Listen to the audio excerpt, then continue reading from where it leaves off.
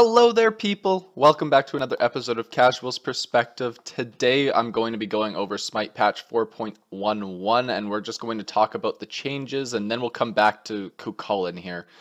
It's actually not a very big patch. There's a lot of skins, there's a new event, but I don't care about any of that because we're going to go straight into item changes. Yeah, the Smite Pro League's having their big end of split tournament soon, so there's not a lot of changes, but these two aura items, so Gauntlet of Thieves and Sovereignty, are both taking nerfs because they were incredibly strong. I disagree with how they were changed. Like, basically, now it's less of an aura item, especially in the case of Sovereignty. In Gauntlet of Thieves' case, they lose 50 health and they lose 5 of each protection. Whoopty shit, I usually get Gauntlet of Thieves just for the health. But Sovereignty, like, when you look at Sovereignty's change here, they get increased physical protection on themselves, but the aura gets cut in half.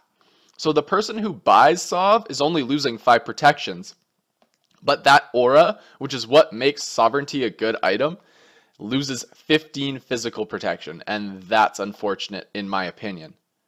Then Shifter's Shield gets a much needed cost increase. Honestly, it probably would have been better if they just would have scaled back the power on the item, but 2,500 gold is a little bit better than what it was before.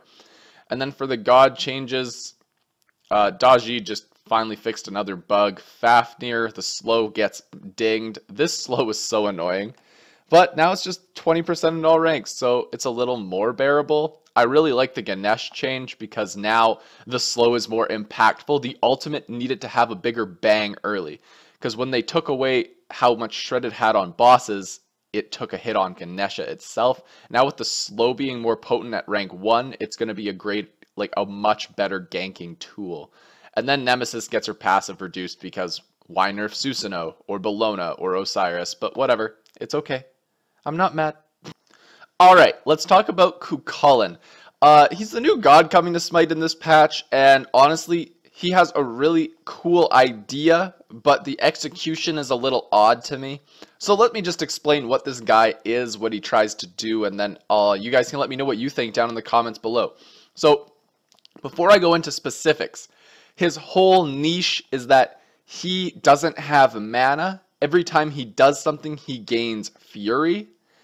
And basically, what's weird here is how he goes about his daily life. So he starts off in his human form, and then whenever he hits 85 Fury, he turns into a giant beast. So he's kind of like Fafnir, except he doesn't need to use his ultimate for it. So his passive is just what I just explained. He does not have mana, but once he gets above, and they actually call it mana here, but they don't call it mana anywhere else. Yeah, it's ferocity, whatever. Once he hits above 85, he goes berserk. His first ability is basically a line attack. It's a line attack in both forms. So it's a spear that stuns less powerful minions. So I don't know what this exactly means, but I'm going to assume that it doesn't stun fire minions, which sucks. But regardless, it does nothing other than anti-heal on gods. So, like, that's awkward. But you use the mana, but you gain it back if you hit stuff. So you always want to be hitting as much as you can. 2 is Vent Anger. Think Mystical Mail. That's pretty much all I need to say for that. It takes away some of his rage, so if you don't want to go into big berserk form, use this, and it creates a Mystical Mail. 3rd is like a shitty leap.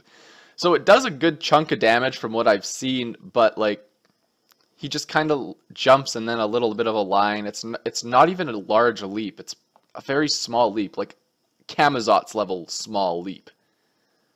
But if you hit stuff, you get more mana and you get into that berserk form.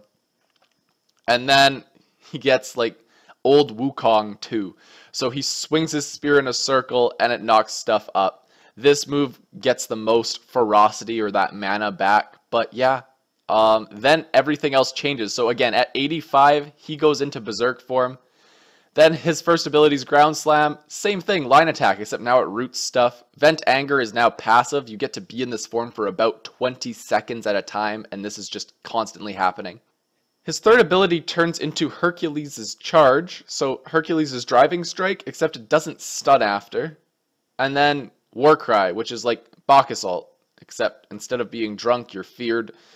I don't know. It's basically like a whole bunch of other gods' moves are now in one spot. So like I don't know, it just seems like it lacks originality. I really like the idea with no mana and turning into a Hulk, but I think they could have given him some more original moves or at least done something to this barbed spear crap. Like make it affect gods somehow.